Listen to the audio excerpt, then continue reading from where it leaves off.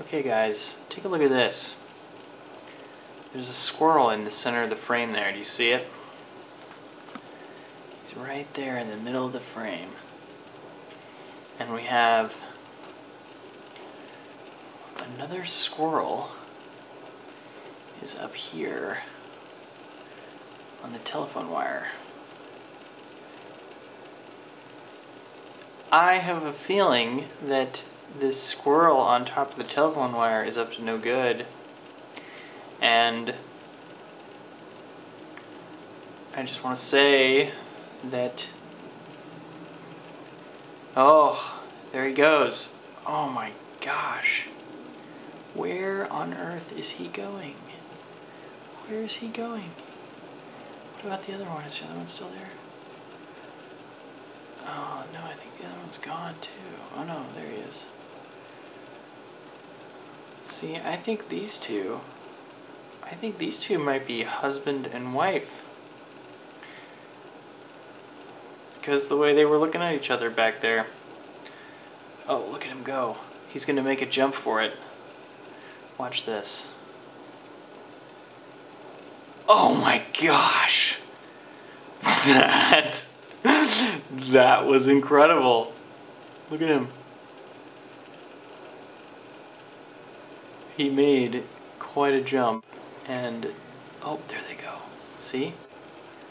See that? They're so playful. So playful, these two. Look at them. Look at them go. You know, I mean, it's springtime. It's a good time to be a squirrel.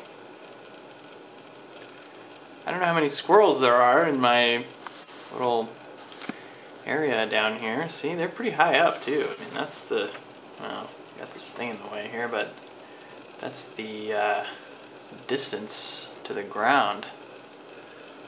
It's quite a long distance. But they're doing it. They're out there, and in fact, it's gonna be kind of tough to see. This tree extends pretty far up as well, and the reason I'm filming this whole charade in the first place is because a branch, do you see this branch that has fallen onto my telephone wire? That fell on my telephone wire and made a big noise, and my wires were all messed, like, you know, they were all bouncing all around because that thing fell on them. And I think that the squirrels, wherever they may be, over there maybe? No. I think the squirrels were responsible. They're mischievous. So yeah, just giving you guys an update, you know. I know that everyone is very curious about this.